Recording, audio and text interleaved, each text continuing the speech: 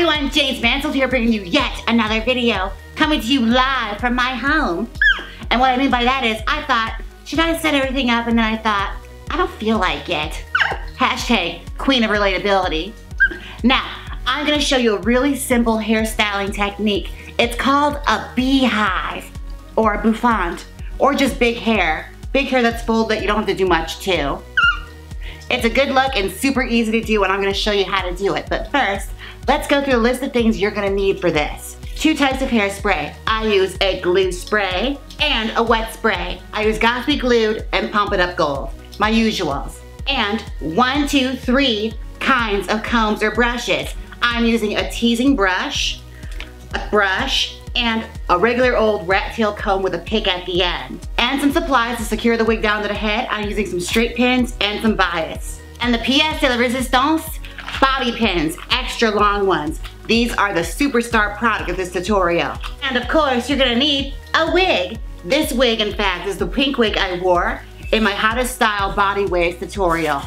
So if you did that hairstyle and it's starting to get a little rotted, as you can see, like she's kind of lost a lot of her jazz, this is the perfect hairstyle to do to kind of add some oomph back up to an old hairstyle.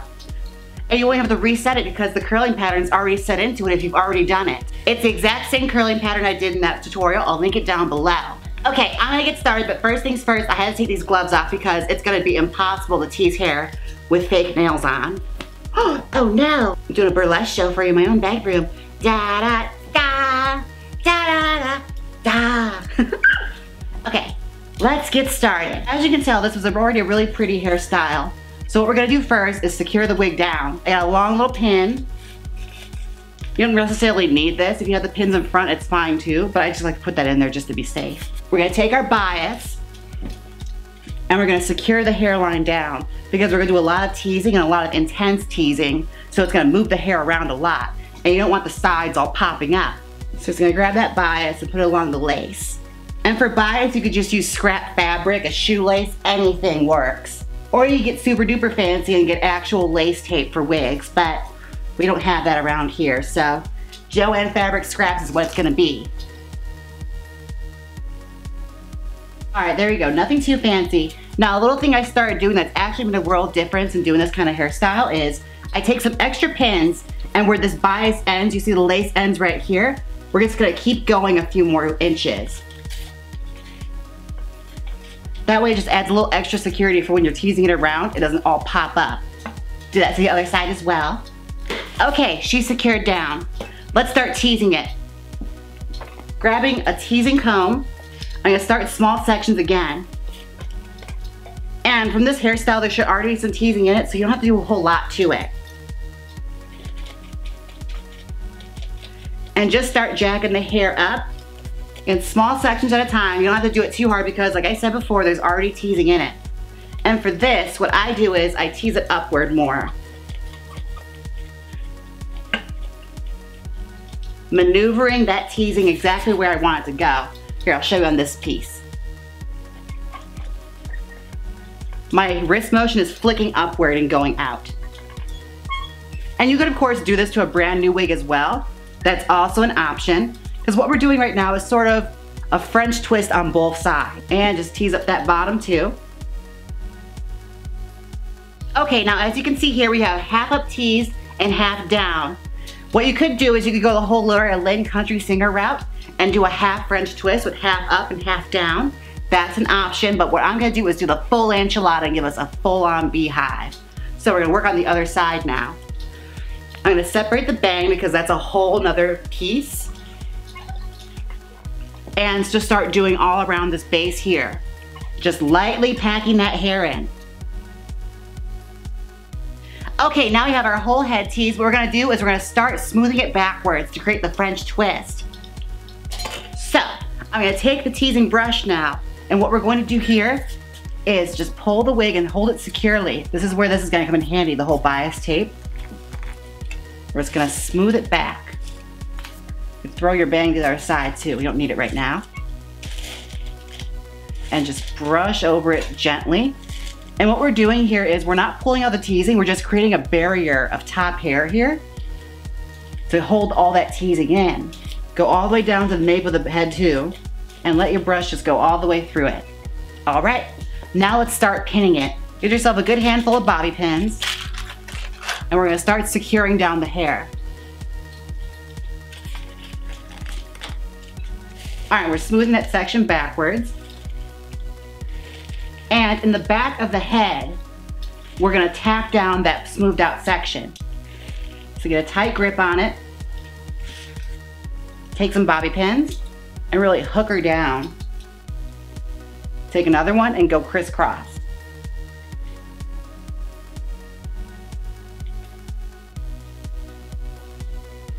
There we are. That's the first step. Now we're gonna keep doing that all around. Take another section, smooth it, try and join it with the other two. If it overlaps, that's fine, because we're gonna go through with a lot of bobby pins. All right, we got that section again. Hold it. More bobby pins from the cleavage. There we are. Let's do another section. Getting closer and closer to the nape of the neck. And crisscross. Perfecto. Let's do the very back. Now, this is where it can get a little tricky. When we get to the very bottom of the wig, we're gonna use a lot more bobby pins than before.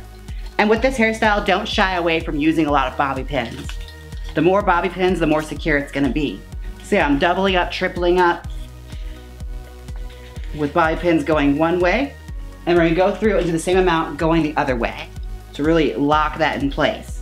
As you can see, it's a big old ugly mess of bobby pins going down here.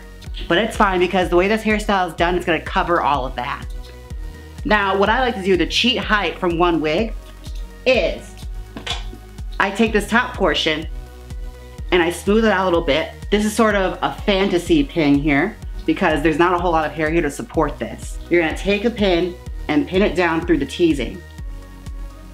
And what that does is that it forces the teasing upward. Now, it doesn't look like much from this side, but trust me, when we do the other side and join it, it's gonna get even bigger. Okay, so like I said before, we have sort of a half up, half down moment. This is totally a hairstyle you could do too. You take your brush and go through it and smooth it out and get the curl texture back, and then just fold a little over here to get the hairstyle covering the pins. But we're not doing that today. We're gonna do a full beehive. So what I'm going to do now is switch sides, because it's just easier for me to do that from this side. Throw our bang out of the way and just start smoothing her out again. Now, my friend Dixie Cup likes to call this the butt bun, because the back of it looks like a high knee. I don't see it. I think it looks more like a French baguette, but you know, to each their own. If you guys see it, let me know in the comment section. Maybe I'll change the name of the video. And see, I'm just smoothing out that top layer like I did on the other side. Okay, we got a good section going. I'm going to switch again. I know I keep changing up on you guys. And we're gonna start the process of folding it over. What you do is you take your fingers and you're gonna get a grip of it and just push it underward, like that, like rolling it.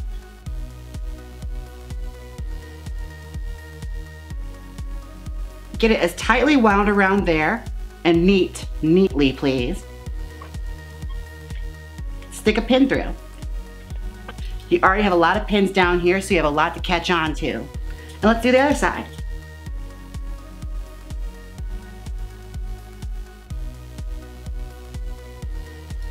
You see, we're using this hair to cover up the pins. So depending on how tightly you roll it and how much you pull it, that's going to determine how much gets covered. All right, and for the bottom section here, it's up to you. You could do like a half up, half down moment for the back part as well. Have like a ponytail piece hanging down, be like the Ronettes. Or you can put it full on upwards and get that Patsy from Ab Fab kind of effect. It's completely up to you. Get as creative as you want. And you are in complete control as to how much hair is really poking out of here and how big the beehive gets. And you can adjust that with your teasing comb. Just keep pulling up teasing until you get it to the desired height that you like. And what I decided is for this bottom portion, I want a ponytail sticking out. So I'm going to fold over the rest of this top portion here in the nape and then leave the very back hair hanging down that I'll tie together into a cute little ponytail. And what this does is by doing that, you don't have to put in like a hairline or anything. That way it doesn't give away too much the illusion that there's your boy hair peeking out. Another way to combat that, if you really want the hair all the way up, what you can do is you take some scissors And the very last pieces of the wig here, you trim them so that there's some little hairs hanging down there, giving a more natural effect. But for the meantime, I'm gonna show you this hairstyle, which is very easy to do. And basically go through it with your fingers and your brush and clean it up. Get a desired style that you like. Because honestly, all we're doing here is just creating presentation. That's half the fun of teasing, is just making it look cute after. Once you get all the stress of the teasing out of the way, the rest of it is just making it look pretty in your eyes. And brush that out.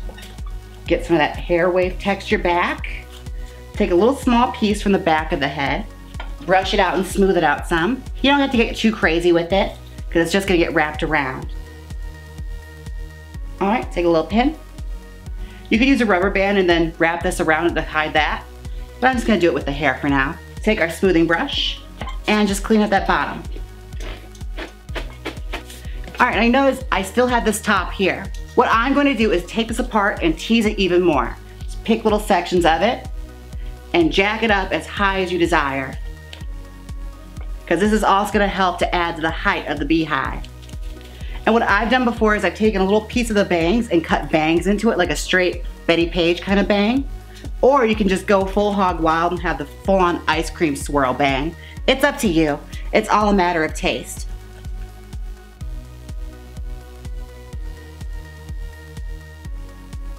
See, look at that. Same old, same old. We're gonna smooth out that surface. Going slow and draining it all the way up through the hair, because you see it brings back that wave of the texture. Bring it all the way up so you can see when you smooth it out and take it all the way through, it brings back that textured wave you had from setting it. Like I said, we're just doing the surface. We're not pulling out teasing here.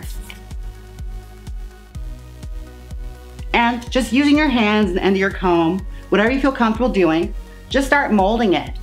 One of the little tricks I like to do is the top portion here, where you have all that teasing from the bang and the base of the head, is I like to smooth it out in a round shape, going like that, like going around, wrapping around, and then rejoining it here in the front. And just keep messing with it until you get it the desired way you want it, or it looks pretty in your eyes. Again, the fun thing about beehives is that they can be as perfect or as sloppy as you want. If you want the full-on like hair hopper 60s effect, like a girl that did her hair at home, then the sloppier and more messy and funky it is, the better. If you want like the Mary Wilson girl group kind of look, then the more perfection and the more smoothing you do. Just gotta figure out what you want. Do you want Tracy Turnblad or do you want Diana Ross? All right, what also helps is hairspray. Spray that down, get some of that in the hair, and keep working your magic.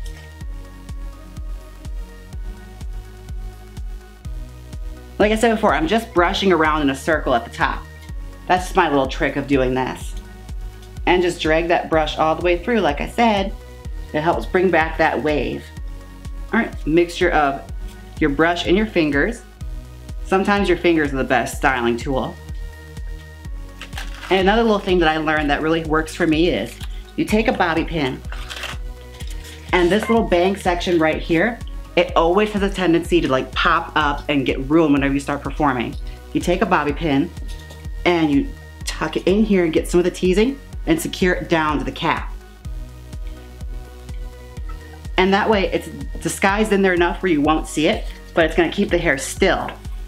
Never underestimate the power of an intricately placed bobby pin. We'll take another one, grab a little bit of hair so it's not noticeable, and stick it through. And just disguise it with the hair. Nobody ever has to know. Half the fun of hairstyling is making people look and wonder, how in the world did she do that? And the rest is all just you smoothing it out and getting it pretty to your liking. A little bit of hairspray. By a little bit, I mean a lot.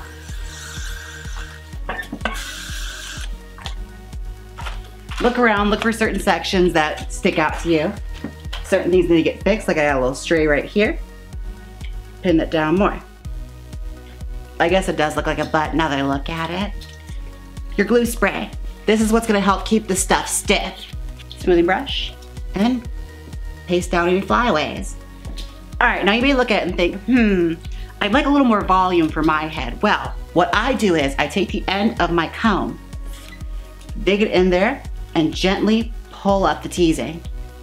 And what this does is it adjusts the volume to your liking. You don't have to dig right up in there and rip it up. You're just sticking it in slowly and pushing it upward. Know your own strength. Don't be a barbarian about it. Just bear in mind, if you do this too hard or too much, you may pull the bobby pins in the back out and you might have to re-secure it, but it's up to you. You give it to the top as well. Get it as poofy and up to God as much as possible. And there we are, a beehive that says hallelujah. Now I'm gonna go try this hair on and I'll be back shortly and show you the final result. Well, this is it, kittens. What do you think? Very fun hair. It's great if you're dabbling in pageant hair. It's a very easy updo to do with your wigs, and it only requires one wig. Also, if you don't like the little ponytail bit, what you can do is take a bobby pin and just wrap it up into a bun and pin it in. That way you have a little bun here, bun everywhere. Bun in the oven. Now in this video I used black bobby pins for your viewing pleasure because it's easier to see, but if you're gonna do this hairstyle, I recommend you get bobby pins that are in the same color. Or if you are gonna have them showing, they do make decorative ones too with little stones and stuff on them, so get creative, experiment, have fun with it. Now don't forget to like, comment, and subscribe, and comment down below and let me know what you wanna see next. I am listening. Until next time, bye. Click here and see my divine makeup tutorial, or see my pink fantasy look. Come on, click it. If you don't click it, I'll tell Emma Stone about your weird shrine to her. Come on, click it!